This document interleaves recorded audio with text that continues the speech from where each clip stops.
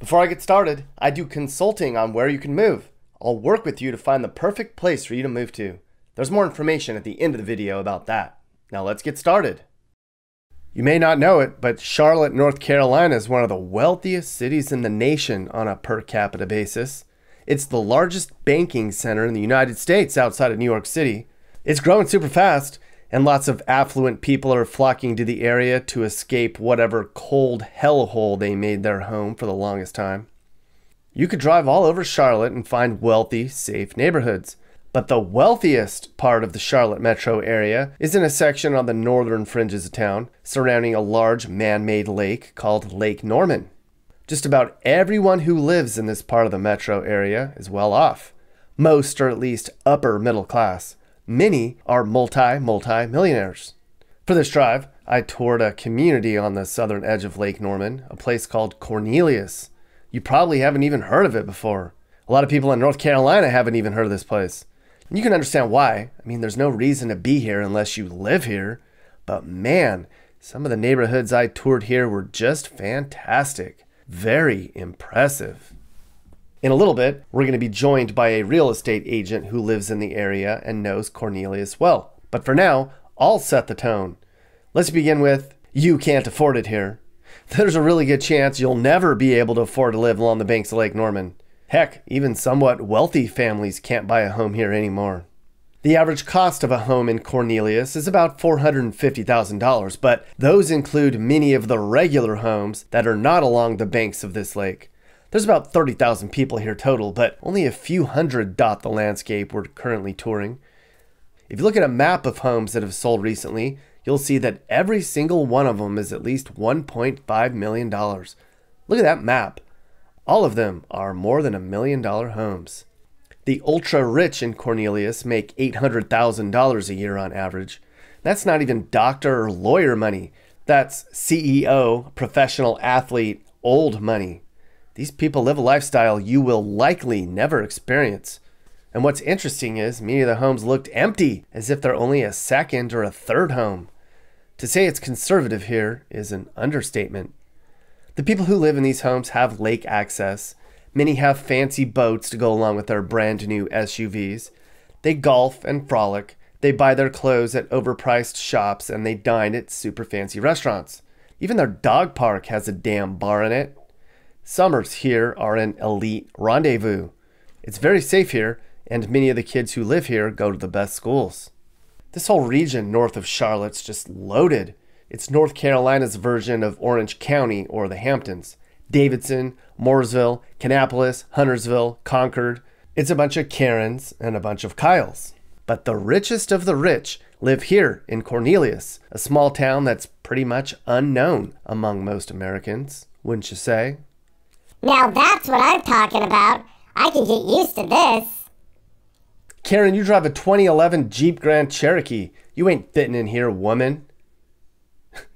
Nappy looks nervous. I think he agrees. Beth. Okay, so everybody, joining me right now is Beth Graykin. She's a realtor with Lake Norman Mike out there in the Charlotte area around Lake Norman. How are you, Beth? I'm great. How are you doing, Nick? I'm good. So I drove around the area around Lake Norman. You know, a lot of people say that that's like the fanciest part of the Charlotte metro area. There's big giant homes up there. They're really beautiful houses. And I wanted to just kind of show people what it's like in some of the richest neighborhoods in the state of North Carolina and get some perspective from you because you've been a real estate agent there for a while now. Yes. Yeah, there are some big, massive homes on the Lake Norman area, mostly in the southern part. Cornelius will probably boast the most expensive and largest homes in the area of the whole lake. So it's pretty amazing. So can you talk a little bit about this area? Like, when did it get so fancy up here? When was it just little small lake homes and then it became like giant mansions that are probably too big for an average family? Yeah, so years ago when they created the lake, there was just a bunch of little lake cottages around, and this was considered way out from Charlotte, and people did not come here for the lake life. It was just too far away. But as things have progressed, and I think more so baby boomers and things like that, it's changed. People retiring, they started buying up these little ranchers and just bulldozing them and building their huge 8, 10, 12,000 square foot plus homes. And it's just amazing to see how that has happened. What was just used to be a just little ranch homes on the lake are now $2, $3, $4, $6, $8 million homes. Yeah. How old are most of the homes on the side in Cornelius, right along the lake where I'm showing right now? A lot of them were built in the 90s. The mega mansions, as we call them, a lot of them they came up in the 90s. And then now people are just buying the little cottages that were there. They're buying them up, bulldozing them, and then building again. So there's still a few that are out there, but they're few. I know. It's like every now and then you'd see like a little teeny house with like a big, giant, majestic yard and a huge lake view. And it's like, that person's holding out. We have that out here in North Carolina on the coast too. There'll be like big, beautiful houses around the coast. And then there'll be like trailer parks or like just one trailer that's sitting on probably like a $5 million square lot of land. And it's like somebody's sitting on a lot of money right now. Right. And I try to explain that to our people that come in from out of state, that the land is worth more than the house, and that we put the value on the land first and then back out and put the value on the house. So it's crazy. What's the average cost of those homes that are on the south end in Cornelius? Oh gosh, the average. Well, I know that you cannot touch anything on the water that's decent for under 2 million. And then still they're going to need fixed up, and because a lot of them are dated. Yeah. I can't imagine being so wealthy to show up and buy a $2 million house and then tear it all down and redo the inside. That must be a nice life for these people. Yeah. All right, so I know there's a lot of NASCAR drivers that live in the area. Charlotte's the hub, the headquarters of NASCAR, and a lot of drivers own some of these homes, correct? Yep. Who else? Do. Yeah, like, is it doctors, lawyers, anesthesiologists? Like, who can afford these homes? I find it's a lot of business owners, because we have more Fortune 500 companies in the Charlotte area than any other place in the country. And so we will have presidents of companies, CEOs of companies, CFOs, of NASCAR, of course, huge NASCAR presence. And just the list goes on. People who have sold their corporations or their companies for multiple millions of dollars. And they're like, okay, we're out and we're going to spend the rest of our days in the Lake Norman area and on the golf course. Yeah. Is that area well known among the economically elite among those people? Like Lake Norman's one of the places that you could go to if you want to have a big fancy house on the lake. Is that kind of how it is right now? Yeah, a lot of people sit there and seek out best places to live, but for retirement, things like that, because most of the people that I work with are at that retirement stage or getting close to it. And so they're ready to make their next move and get that all planned out. So it's just crazy, the influx of people from out of state that are coming here and looking for that vacation area. And Lake Norman has so much to offer as far as restaurants on the lake and just places to go and hang out on the water. It's a lot of fun. Yeah. So I saw some fancy shopping. Clearly there's a lake that you can have a boat on. That whole area just seems to be like just oozing in elite and status and fancy and everything. Yeah, and I think that's just more the south part of the lake and the eastern side. So you'll get more of that from Cornelius and Mooresville. The western side of the lake is a little laid back, not so congested, still affordable, which is really nice, although people are finding it out as well, and those prices are starting to increase also, making it a little more out of reach for people who had, say, under a $1.5 million budget.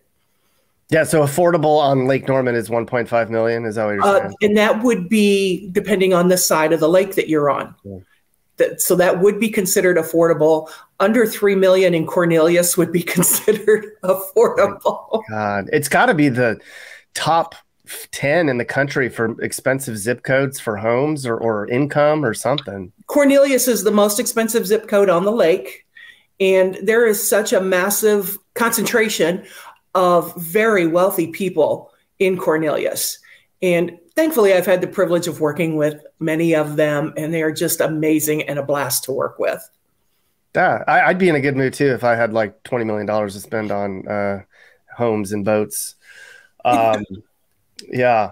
So a lot of the homes looked like they're not even occupied for the full year. A lot of them seem to be like seasonal. Is that the case where you've got people that are not only wealthy enough to afford a $2 and $3 million home, but that's not even their permanent residence? Right. We do. There's a bunch of people that have it here for 6 months of the year, and they come up, and a lot of them are from Florida. We have a lot of what we call halfbackers. They were from the Northeast or the North.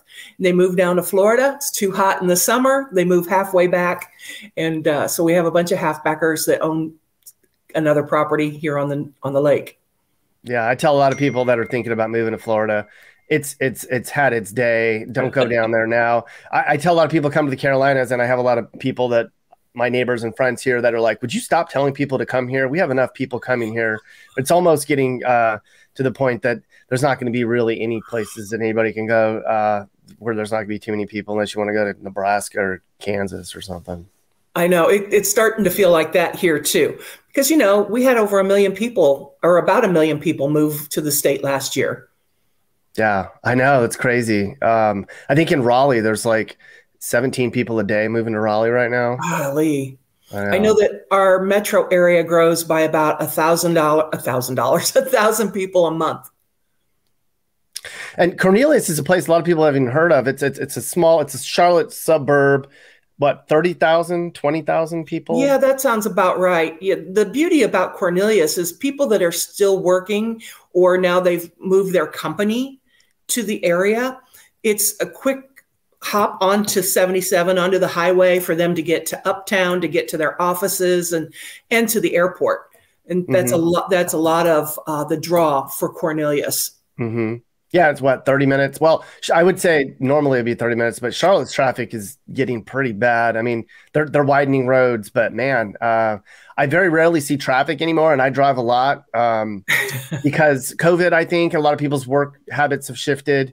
And so Atlanta is absolutely terrible. Charlotte is bad still. New York City has traffic, but in all the places that I've driven to along the East Coast, and I haven't been down to Florida in a long time, Charlotte actually kind of had a little bit of a traffic problem, which I was surprised by. They have a huge traffic problem, and they put in a toll road, which has not alleviated the problem at all. So it's like, darn it. And we have growth pains here because there are roads that need to be widened all around the lake. We have very limited access from the east side of the lake to the west side of the lake. There's only a few places where you can cross over. What is it about? Yeah, I'm sorry. What is it about Charlotte that's, the banking hub, lots of jobs, climate? Is there any other reason why Charlotte's growing so fast right now? I just think it's that ideal situation as far as climate, because you can be here. You still get 4 seasons, but that 4th season is so short. I know that's one of the reasons I came here, because I just dislike winter so much. And if we get winter, it might snow in the afternoon and be gone in the evening, or it's so much nicer. It is. It's a sunny. I mean, there's a lot of places, you get in the Sun Belt, they call it out for a reason, because the sun's out for a lot of the winter. It can get chilly, but I don't mind 40 degrees in February as long as the sun's out. I mean, who would complain about that? Well, the other beautiful thing about the Charlotte location and metro area is where we're located. We are 3 hours to putting your toes in the sand at the ocean, and we're 2 hours to the mountains. So if you want to go skiing, you're right there. I mean, it's such an ideal location, and that's probably a lot of the draw too. Are there any downsides besides your mortgage of living in Cornelius? I mean, every place can't be perfect. It looks from the outside to be a perfect place to live. What would be like a negative to living there? Is there one? Probably just the traffic. Yeah. I can't think of a negative to live in Cornelius. It is such a pleasant area, and I love the area. Mm-hmm. Yeah, too many rich people bumping bumpers out on the side roads. So give people an idea. Okay, so let's just say I was going to buy a $2 million home in Cornelius right along the lake, and that would probably be like a major fixer-upper. Mm-hmm. What would my income have to be if I was going to buy a $2 million home? And I know I'm putting you on the spot right now, but like average-wise, what would I have to earn annually to be able to afford a Well, you're to put yourself in a good position, I would want to make sure my debt to income, or DTI, is around 30 to 40%. So you're going to have to do the math on that for your own income and see if you fit into that kind of criteria. Yeah. So if let's say I made 250K a year, could I afford, would I be qualified, do you think, if I had decent credit and I had 10% to put down? Do you think I'd get a loan for a $2 million home? No? Oh, I don't think so, but I'm not a lender. I'm not a lender. Yeah, and, I know. But I know what I can afford, and I know what I make. So that would be no. Yeah.